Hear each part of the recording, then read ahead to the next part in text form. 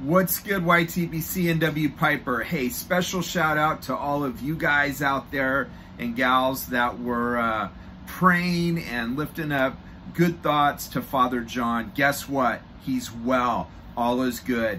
As you guys know, this morning, contacted me early this morning with a request just asking us to come together for prayer over him and his family. You know, he had his grandbabies over and they weren't feeling well, and Father John got sick and his wife got sick, and I just got off the phone with them and we had a wonderful conversation about what was going on. And so he went in to get x-rays on his chest for pneumonia and had some tests for COVID, because for some of you guys, you may not know, last year Father John had gotten COVID and got really messed up with that. And now we were worried about, was this COVID? Did he catch this variant? What was going on?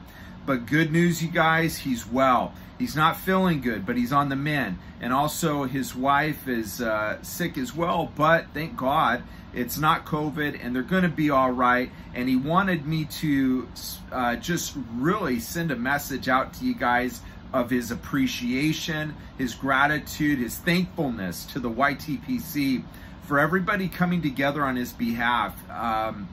As we were talking, he just really conveyed his gratitude and just a spirit of humility and humbleness to you guys, that he is humbled by your prayers and thoughts and kind gestures to him.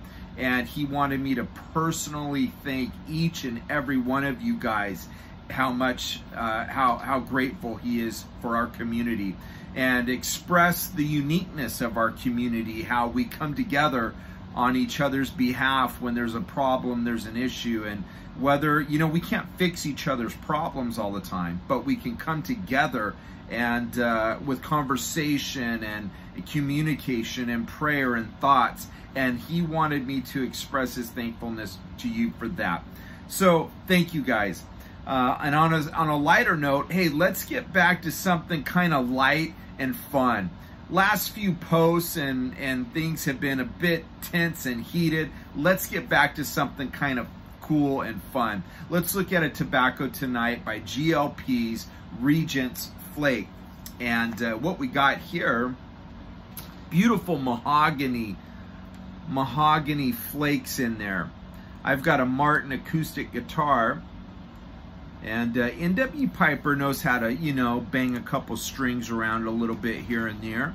And my guitar looks just like that mahogany right in here.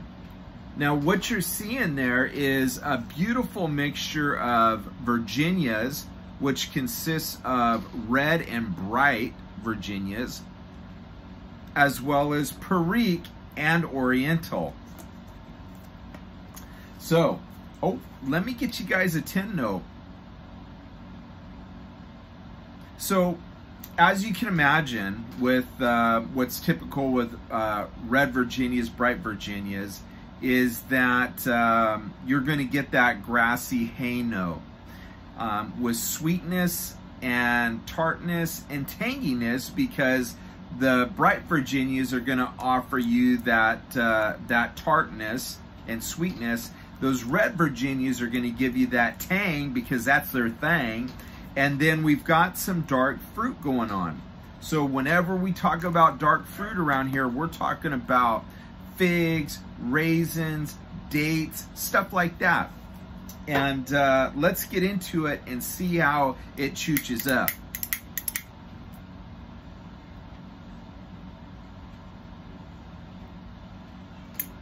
Been chooching on this for a minute.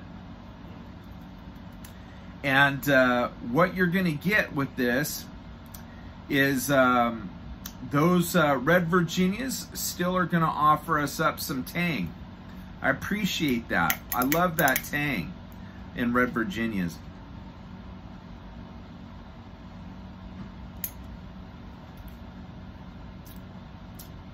As well, we're going to get tang.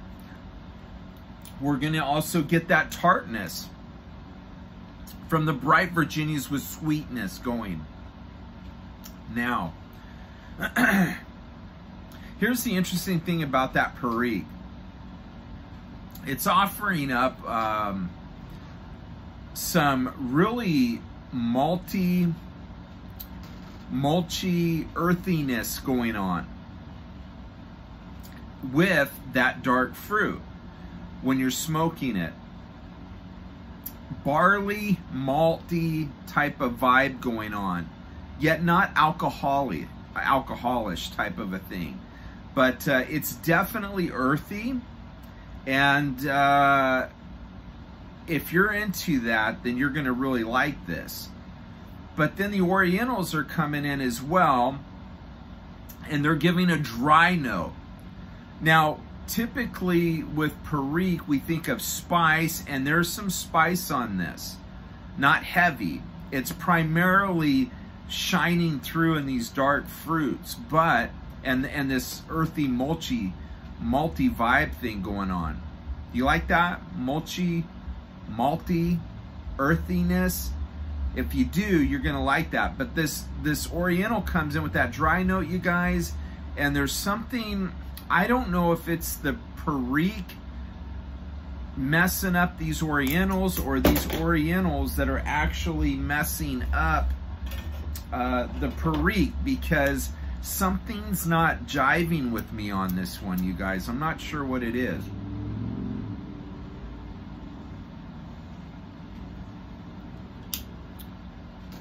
It's good, but for me it's not cellar good. For me it's not selling a kidney good.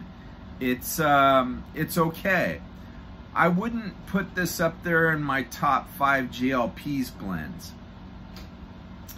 On the aftertaste, you're getting some pepper note in there from that perique. Not a lot, but it's there.